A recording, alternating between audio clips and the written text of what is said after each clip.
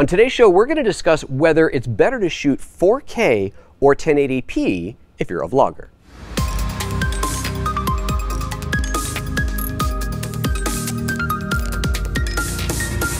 Good morning, actually good afternoon, and welcome to PhotoJoseph's Photo Moment, the first live, now 2 times a week show here at youtube.com/PhotoJoseph every Monday 1:30 p.m., Thursday at 9:30 a.m. Pacific time, that is, talking about all kinds of good things, photography, video related, and I'm realizing now I'm going to have to tighten up that intro now that it's like all these different times, it's more confusing, but new time, same show. Excellent. Good to see you all here today. Hey, if you're watching live, if you have any questions during the live show, make sure you put them into the live chat room and make sure you put @PhotoJoseph in front of it. That way it pops up on my screen. I can see your beautiful name in there and I know that you are, in fact, posting a question in there. And of course, if you're not watching live, just drop it in the comments and I'll do my best to get to it at a later time. So today's topic, vlogging. Should you be shooting 4K or 1080p? Interesting, isn't it? So here's the argument for 4K. And if I'm doing any professional work, if I'm shooting for a client, I'm always going to shoot 4K. Even if the delivery is 1080p, I'm always going to shoot 4K. The advantage of shooting 4K, as many of you know, if you're delivering in 1080p, is the ability to punch into the shot, right? To reframe. If I've got a scene that looks like this and I want to do a punch in to this, I can do that if I'm shooting 4K and delivering 1080p. I can do a full 200% scale on the timeline and not actually be interpolating anything, not adding anything up. We are simply moving into the pixels that are there. We are not pixel doubling. We're not scaling anything at all, which is a huge advantage. But even if you look at, let's say, my GH5 training course that I did, that was shot entirely in 4K, but it's delivered in HD. It's delivered in 1080p. And the main shot, like basically this shot, was probably about this wide for the main shot. But every time there's a punch in close up to my face or just a slight punch in, that was just punching into the frame. It wasn't a second camera. There were second cameras for top downs and close ups and things like that, but the main view allowed me to do that. And one of the huge advantages, other than just creative editing, is you can edit around things, right? If I'm talking and I go the thing, and I want to cut out all the ums, I can cut that out. But if it's just a straight cut, suddenly I'm here going, and then the thing, right? And it just doesn't look quite right. But if you punch in, it's almost like a camera angle change, and you can get away with a lot. You can get away with a lot that way. So that's one of the big advantages of shooting 4K. It's also for if you're doing stabilization. There's a great, you can stabilize much better if you got 4K. You got more room to work with. There's a lot of reasons to shoot 4K. But I found, for me personally, when I'm vlogging, which I don't do that much, but when I'm vlogging, I know I'm going to deliver 1080p. Because I'm going to shoot a lot of slow motion, because I kind of like the slow motion. It's kind of awesome, right? And if you're shooting 4K, the slowest slow motion you can get on the GH5 or the G9 or the GH5S is going to be 60p, which is only 50% slowdown. If you're delivering in 30p, it's only a 50% slowdown. So it's slower, but it's not like that really good slow motion. For the really good slow motion, you got to drop to 1080p. And this is not unique to the Lumix cameras. I'm not sure that there's too many commercial cameras, consumer level cameras, not like super high-end RED type cameras that can shoot 4K at anything over 60p. If there are, please tell me in the chat room. I'm sure there's something out there, but I'm sure it costs a lot of money. So we're talking things that you and I can afford. And so if you want to get that really sweet slow motion, you got to go 1080. And if you're shooting 1080, then 1080p, then on like the G9, you get 180 frames per second. The GH5 gets 180 frames per second. The GH5S does 240 frames per second slow motion at 1080p. That's really sexy, right? That's really cool. But now I've got this beautiful slow motion footage at 1080p. Well, if I'm going to shoot 4K, then that means I'm taking everything down to 1080p, which is fine, because then I have, like I said, the advantage of the ability to punch into the shot a little bit. But what I found is I never do that. I almost never reframe a vlog shot. Professional work, yes. Vlogging, I just never did it. At the most, maybe I wanted to straighten a shot a little bit. It's a little bit jaunty, and so you need to zoom in a little bit. But you can take a 1080p shot on a 1080p timeline and scale it up to like 110%, and no one's gonna notice. Especially if it's it's part of a faster cut. You just drop it in there for a couple seconds. No one's gonna see that. No one's gonna go, hey, you scaled that shot up. No one's gonna notice. But if you're doing that just so that you have a little bit of wiggle room, so you can straighten it a little bit, or maybe cut some weird thing off the side, it's totally acceptable. So with all that in mind, getting ready for my trip to India, I thought, I'm just going to shoot 1080p. It's going to be lighter weight, meaning I have smaller files, easier to process. I did all of the storage and editing on my iPad Pro, which meant that, I guess I don't need that, which means that I can actually do everything even faster on here. The remarkable thing is you can actually edit 4K 60p on here, which is insane. You totally can do it. But if you're rendering 1080, and I was doing 1080 60, so 1080p 60, rendered down to 1080 30, it handles it just even faster, right? So it's just really smooth, really buttery.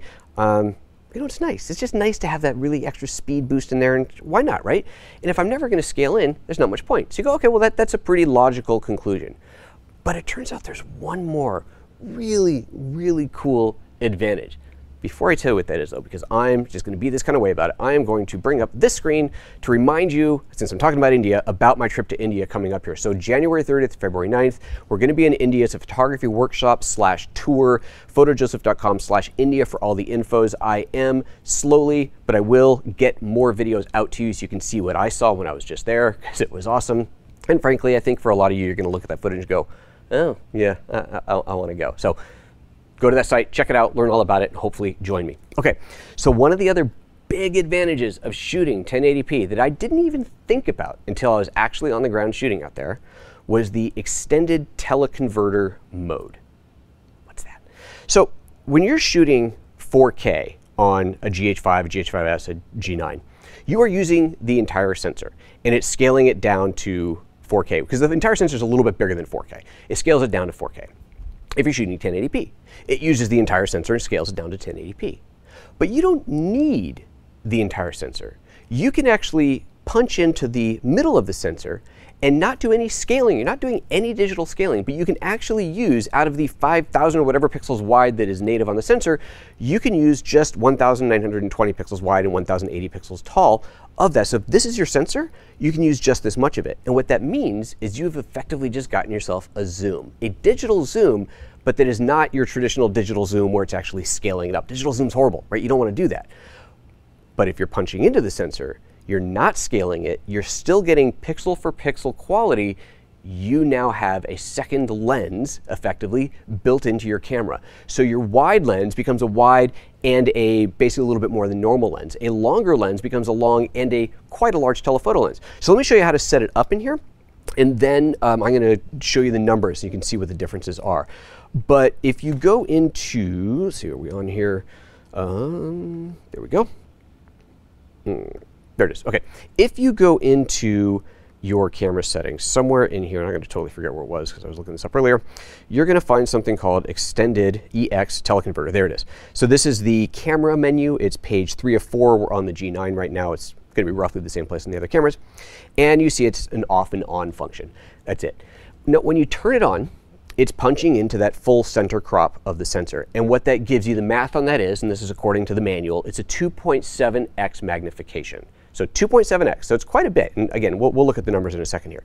So that's how you turn it on. But digging into the menu to do that would kind of suck, right? You don't want to have to dig into the menu to do it. So what you do instead, let's go for an overhead shot here, is, ooh, nice, is you set up one of the function buttons. So I used the down on the wheel here. If you press and hold on that for a moment, it's going to pop up this menu to allow you to reprogram the function buttons. So now let's go back over to this view, and you can see what it is already set to. That down on the jog wheel is set to extended teleconversion. And so now what happens when I'm shooting, let's just go this view here, I'm shooting and I push the down button and it pops up the extended teleconversion. Let's put that where you can nicely see it. There you go. And I just rock over to on, and now it's just zoomed in. So there's my two shots. So there's a 12mm lens. Let's go nice and wide. It's actually a little bit overexposed. Let's bring the, there we go. So there's my 12mm shot, and then there is my punched in shot. So just like that, and you're not losing any quality on there. That is huge. That meant for me that I was able to shoot with a 12mm lens for the vast majority of the stuff that I did. And when I wanted longer, I switched to the Nocticron. So I went from the 12 all the way to the 42.5 to the Nocticron, giving me what would normally be kind of a too big of a jump with nothing in the middle, but the extended teleconverter mode gives me that something in the middle. So here, let's take a look at the numbers on here.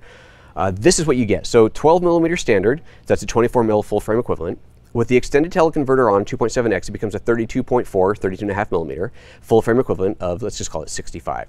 So you've got a 24 and a 65mm lens in one lens. And then when you jump onto the Nocticron, which is what I had here, that's an 85mm equivalent, and then a 230mm equivalent with the extended teleconverter. So my focal lengths were from 24, 65, 85, and then 230. And I did have the 25 mil with me as well. I ended up not using it that much, but if I needed it, then there was 50 to 135. So there's more ranges that I had in there. But I did almost all of my shooting with the 12 millimeter and the Noctica on the 42.5. Nice, good, fast autofocus for doing vlogging kind of stuff. The 12 millimeter worked out as a great vlogging lens, just pointing it back at me. And in fact, here, let's just do that. I'll show you what the focal length looks like. It's actually very, very good. Let's see here. I have the teleconverter turned on. That makes it a little bit too close. Definitely a little bit too close. But let's go to this view, and there we go. So there's my view with the no card inserted. There we go. So there's the view for vlogging kind of a thing, and it worked out really, really, really well. And you'll eventually see some of this footage as I get my clips uploaded. So that's it. I think it's a huge advantage. So I think shooting 1080p for vlogging is a great way to go. You don't need the 4K. If you're not going to reframe all the time, then you're just wasting time and space. You store a lot more on a single card when you're shooting with the 1080p. You're taking a lot less storage space on your iPad or wherever you're offloading stuff to. Your editing is going to be faster and lighter weight. Your upload time, since you're going to 1080 anyway, it's not going to be any different, but why waste it if you're not going to do it? And it matches your slow motion speed, slow motion footage, so you don't have to scale that up, or of course you have all this extra wasted footage. And then you add in the extended teleconverter and you get 2 lenses in one with every lens you put on there, and I'm sold. So that worked out really, really well for me. I thought it was a great solution, and hopefully that is helpful for some of you that are going to head out and start shooting with these things, doing some vlogging, traveling, and all that good stuff. All right, let's jump over to the Q&A. As you know, if you are watching this live, if you got a question, make sure you put @PhotoJoseph in front of it, get into the live chat room, and we will address it right now.